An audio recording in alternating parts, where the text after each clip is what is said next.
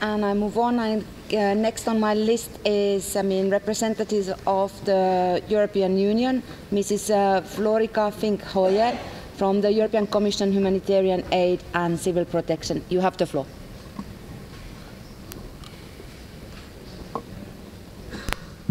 Thank you, Chair.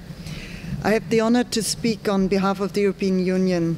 And the European Union is strongly committed to risk management and vulnerability reduction as critical components of poverty reduction and sustainable development strategies. Over the years, we have developed substantial experience in disaster risk management and set resilience building as a priority, both domestically and in our development and humanitarian aid work. The EU has recently revised its civil protection legislation with a very strong focus on preparedness and prevention policy and action. We are committed to the development of risk assessment and risk management capability assessments. We have also integrated risk management measures in a number of key EU policies and financial instruments. In development and humanitarian aid, we have reoriented our support to make resilience a priority in our work in all third countries most vulnerable to natural disasters. The HFA1 has been instrumental in supporting global, regional and national efforts for disaster risk reduction. And we look forward to an ambitious post-2015 HIOGO framework, placing disaster risk reduction as a key element of sustainable development efforts and agreeing on further steps to reduce risk and foster disaster resilience. At this stage, we would like to convey the following main observations to be reflected in the Zero draft. Firstly, improving accountability and transparency should constitute a key principle of the new framework. We favor action-oriented targets supported by indicators. They should address the modalities of disaster resilience and encourage countries to put in place and effectively implement the necessary policies and institutions to reduce and, to the extent possible, avoid disaster risk.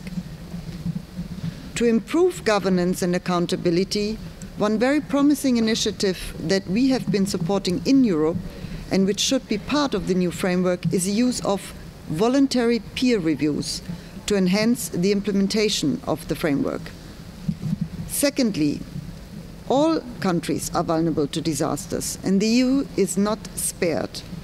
Risk management policies are essential to ensure sustainable development and economic growth. The new framework should make the case for investment in disaster risk prevention as a strong driver for innovation, growth and job creation. All major infrastructure projects should be climate and disaster resilient. It should ensure that disaster risk reduction measures are systematically incorporated in economic and financial strategies in both the public and the private sectors. The framework should also encourage a more systematic and reinforced science policy interface, including foresight to address future risks and challenges.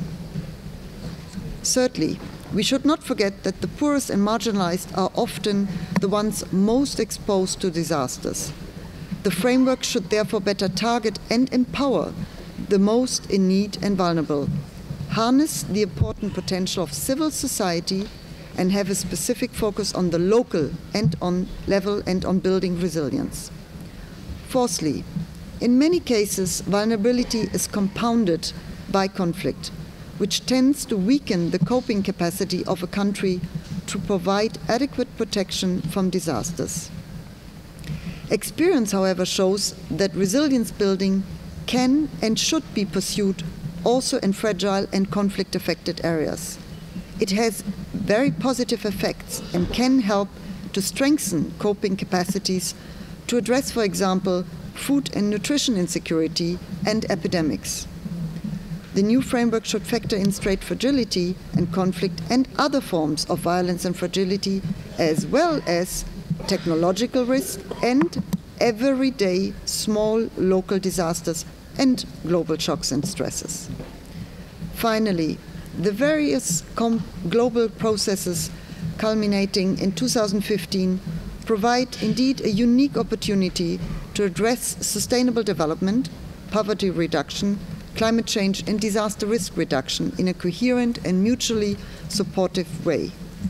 Policies, goals and targets that are the subject of discussion in these fora should be coherent, mutually supportive and reinforcing. The last 10 years of the implementation of the Hyogo Framework for Action have contributed to a real shift in our approach, with increased recognition that in order to make our economies more sustainable, we need to invest in disaster resilience. As we look to the future, getting risk management right has never been more urgent and more important, and we must factor risk both into our daily lives and long-term decisions. The European Union is determined to play an active role in designing a robust and ambitious post-2015 Hyogo Framework for Action in full dialogue with our partners. Thank you very much.